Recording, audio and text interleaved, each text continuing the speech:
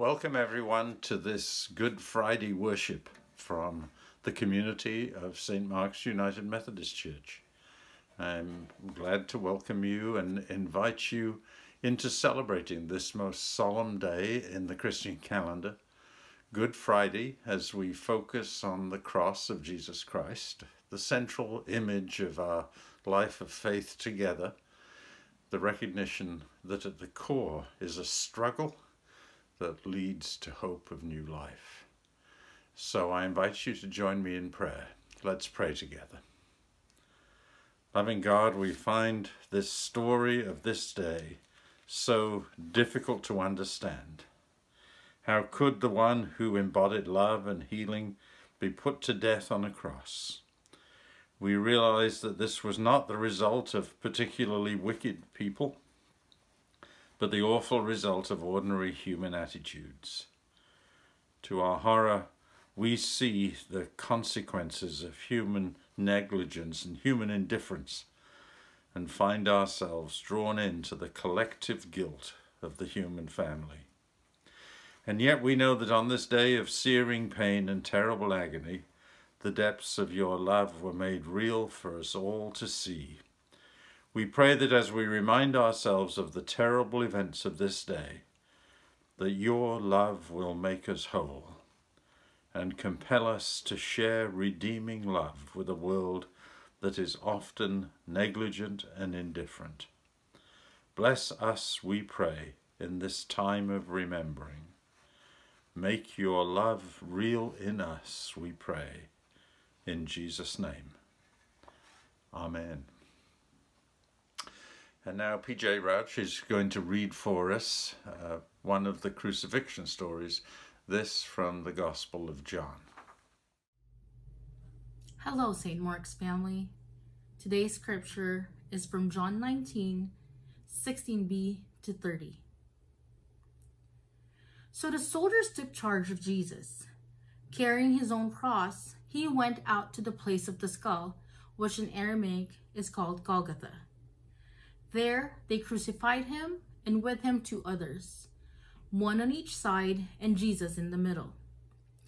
Pilate had a notice prepared and fastened to the cross. It read, "Jesus of Nazareth, the King of the Jews." Many of the Jews read this sign, for the place where Jesus was crucified was near the city, and the sign was written in Aramaic, Latin, and in Greek. The chief priests of the Jews protested to Pilate, "Do not write the King of the Jews, but that this man claimed to be the King of the Jews." Pilate answered, "What I have written, I have written." When the soldiers crucified Jesus, they took his clothes, dividing them into 4 shares, one for each of them with the undergarment remaining. This garment was seamless, woven in one piece from top to bottom. "Let's not tear it," they said to one another. "Let's decide by lot who will get it." This happened that the scripture might be fulfilled that said, "They divided my clothes among them and cast lots for my garment." So this is what the soldiers did. Near the cross of Jesus stood his mother's sister, Mary, the wife of Clopas, and Mary Magdalene. When Jesus saw his mother there and the disciple whom he loved standing nearby, he said to her, "Woman, here is your son." And to the disciple, "Here is your mother." From that time on, this disciple took her into his home.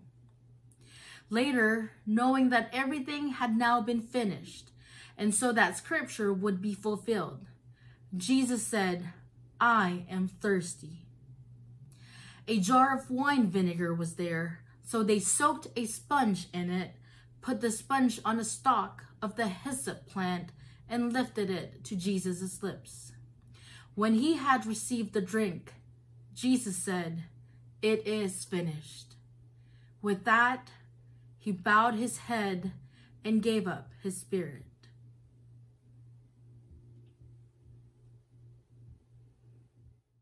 To focus our worship on this Good Friday 2020, I decided that what I'd like to do is to share a hymn that has always been very important to me And a hymn that has really touched my life in powerful ways.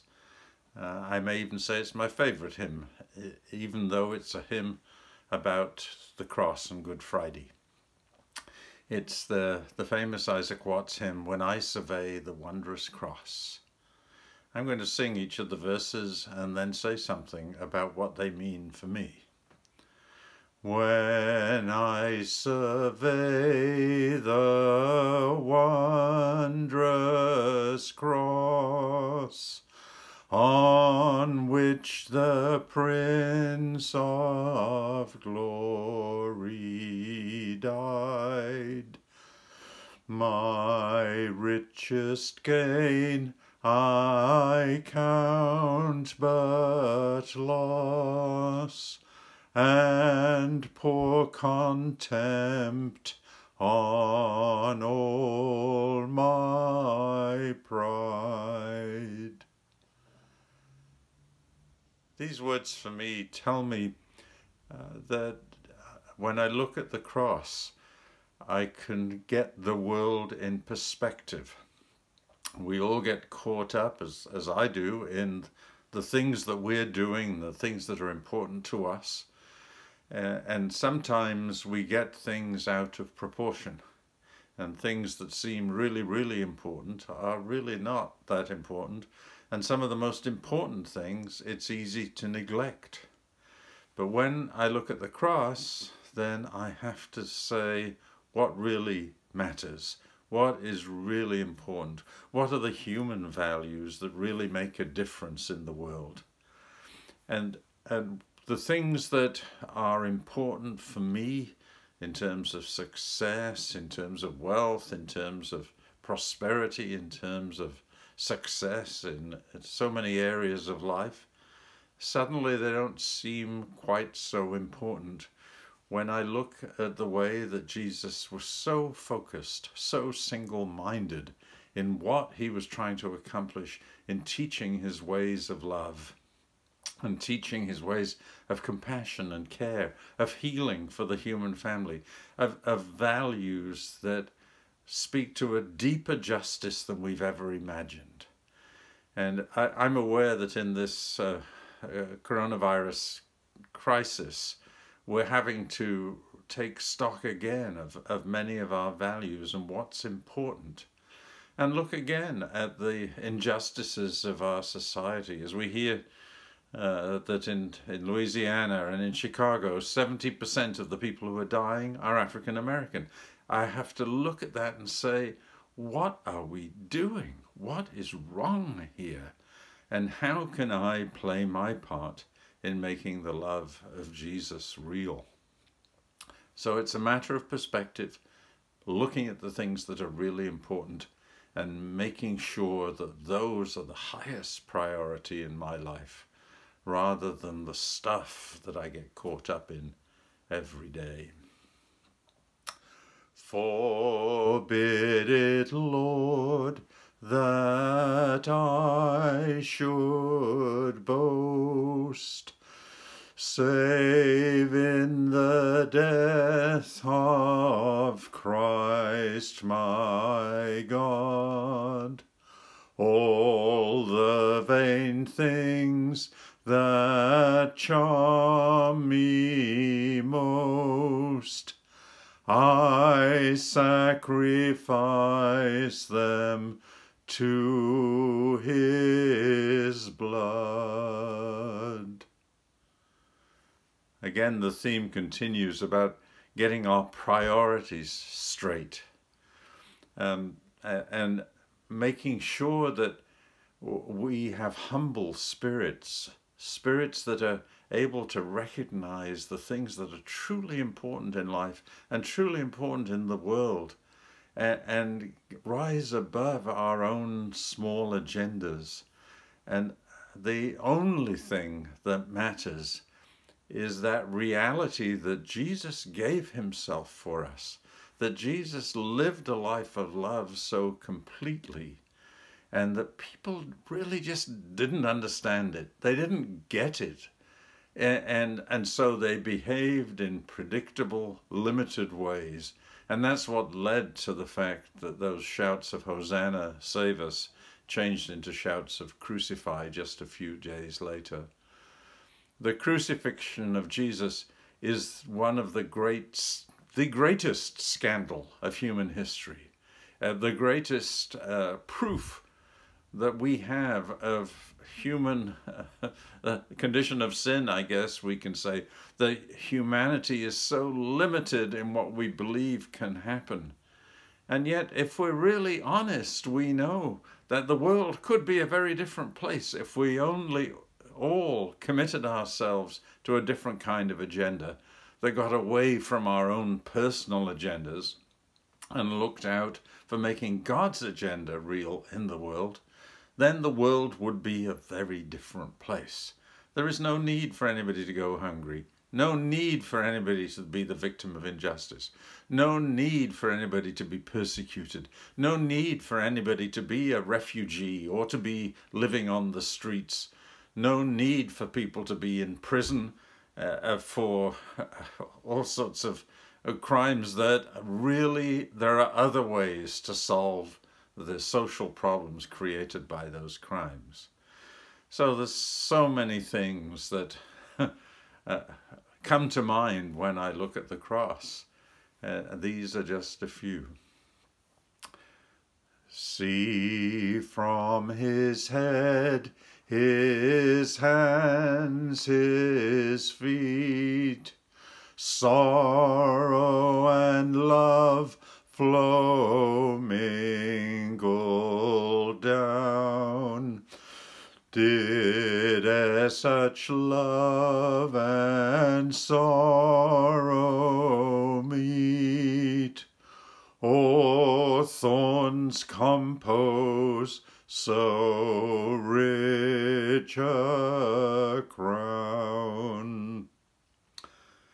And this is a reminder to me of just how physical the crucifixion was. This was not a theological event. This was not an emotional event only. This was very bloody, very violent, very cruel. And the fact that Jesus was tortured and tormented is just so sick and so wrong. And yet in the midst of it, Jesus kept on loving, kept on reaching out, kept on being aware of his own deep sadness at the human condition and his own willingness to keep on loving. And that's what the power of the cross is. It's the power of God's love made real in Jesus, and a reminder to us that God's love can be made real in us, no matter how complicated life gets. And that last line says, "O thorns compose so rich a crown." Jesus had this crown of thorns put on him. It was cynical. It was making fun, tormenting Jesus. And that makes the whole event even sicker and more tragic than it would have been otherwise. Those people who were doing this to Jesus just hadn't a clue. And it's a reminder to all of us to be more sophisticated than that to think things through, to understand the consequences of the way we act or the way that we don't act. One of the problems I think that we're all seeing as we've been reading this book, White Fragility, is the recognition that it's not so much the bad things that people are doing, but it's the complete indifference to the bad things that are going on in the world around us. And people are being humanized. People are being victimized. People are being put to death. People are being caused considerable pain. And we can take the initiative in the name of Jesus and make things different. Were the whole realm of nature mine, that were an offering far too small. Love so amazing, so divine, demands my soul, my life, my all. At the center of the cross is God's amazing love, God's amazing grace, God's constant loving of us, God's constant seeking for us, God's wish to draw us in to the orbit of God's love. And Jesus lived it.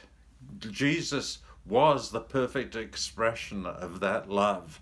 And it came to its climax, to its focus, right there on the cross at Calvary. A terrible, terrible day in human history, but a day that made real what was the truth of the human family. And it's a reminder to us that we need to refocus our priorities, refocus our commitments with a whole realm of nature of mine. If I owned everything, that would be too small an offering, the hymn says. Love so amazing, so divine, demands my soul, my life, my all. Wow. This is what Good Friday calls us to do and to be. In the midst of the blood, in the midst of the struggle, the pains, the horror of it all, the terrible violence, there's God's love. And God's love is made real on that cross on Calvary, and God's love is made real in you and in me this Good Friday. Thanks be to God. Amen. Now, Jean and Jim Strathty are going to lead us. The song is called God Weeps.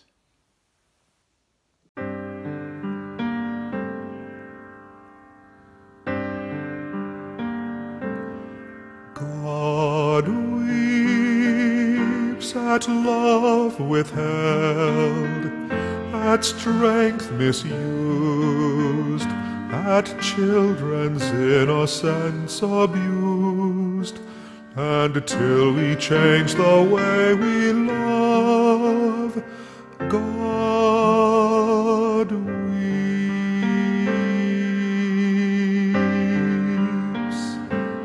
God bleeds at anger's fist, at trust betrayed, at women battered and afraid, until we change the way we win. God bleeds.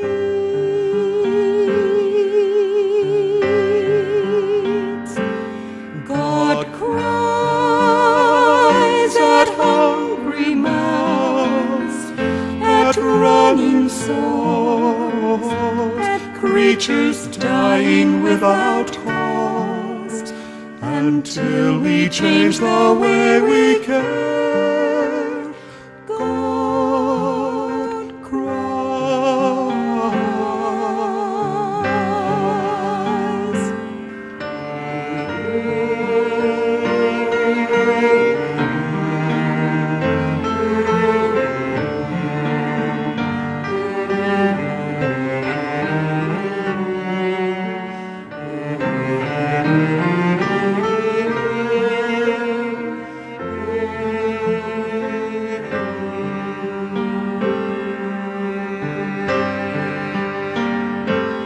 God waits for stones to melt, for peace to see, for hearts to hold each other's need, until we understand the Christ.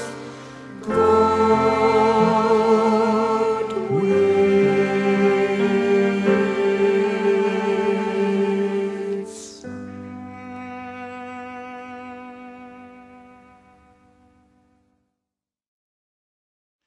Amen. And now we're going to pray together. Let's pray.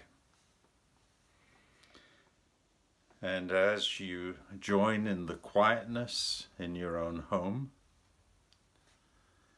I invite you to be still and sense God's presence with you.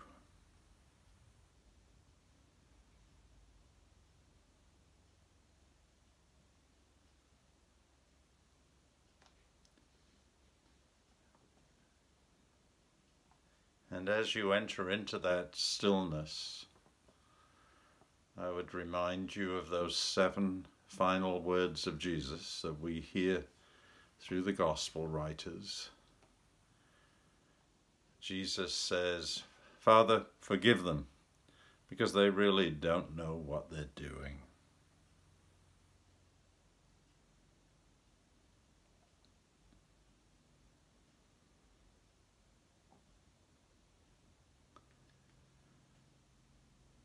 And then Jesus speaks to the thief beside him on another cross and says, "Today you will be with me in paradise."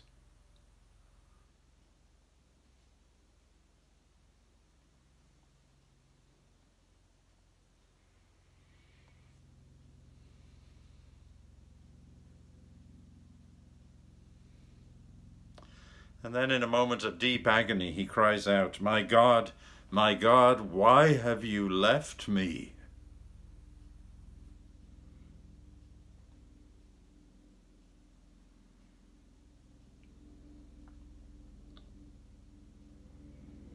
And then by contrast, a moment of tenderness as Jesus speaks to his mother and commends to her the beloved disciple, the one spoken of in John's Gospel. We don't know who this is. And he says, "Woman, here is your son."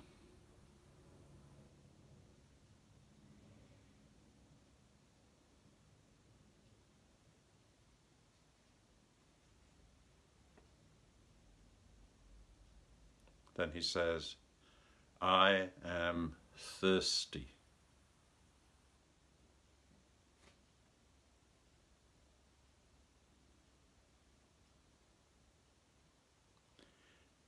It is completed.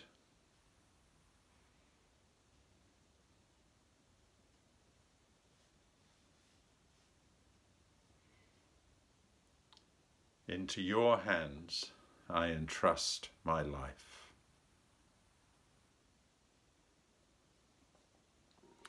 Loving God, as we hear these words and retell the familiar story of Good Friday, the agonizing story, our brains and our hearts, our souls are confused. We don't understand the whys, the hows of all of these events.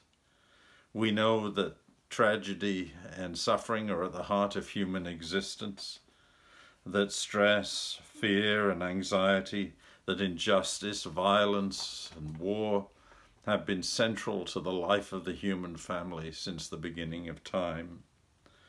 And yet we know that on that cross we saw the power of love. We saw the power of grace overcoming all the evils of the world, bringing justice, bringing hope, bringing compassion and care, bringing peace to your world in the most powerful way.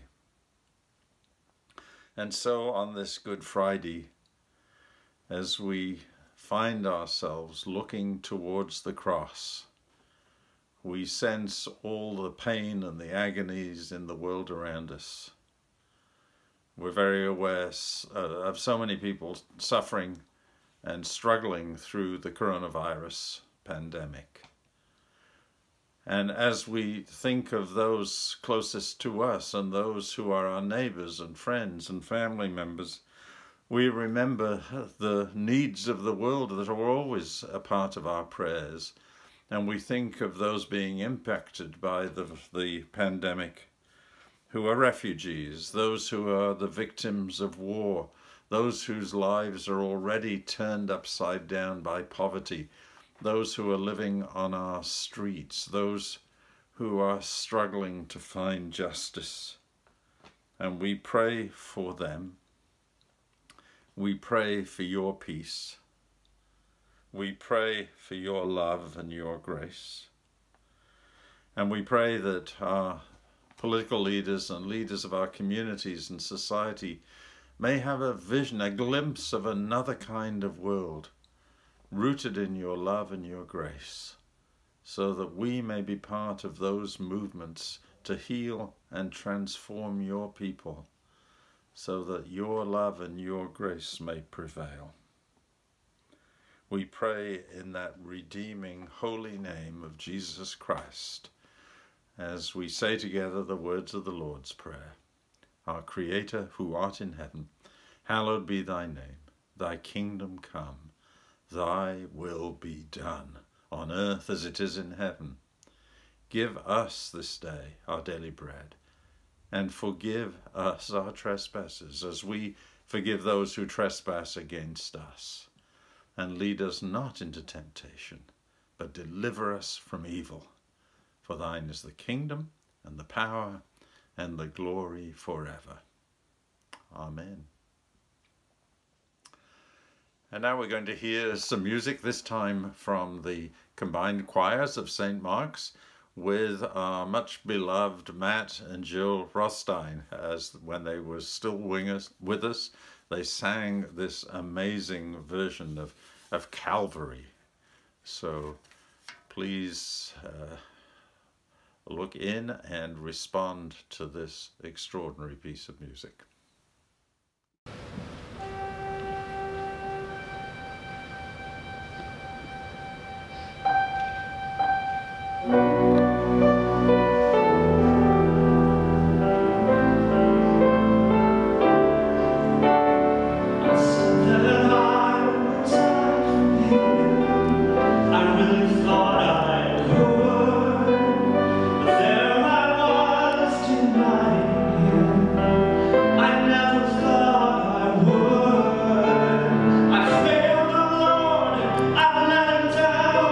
After all he's done for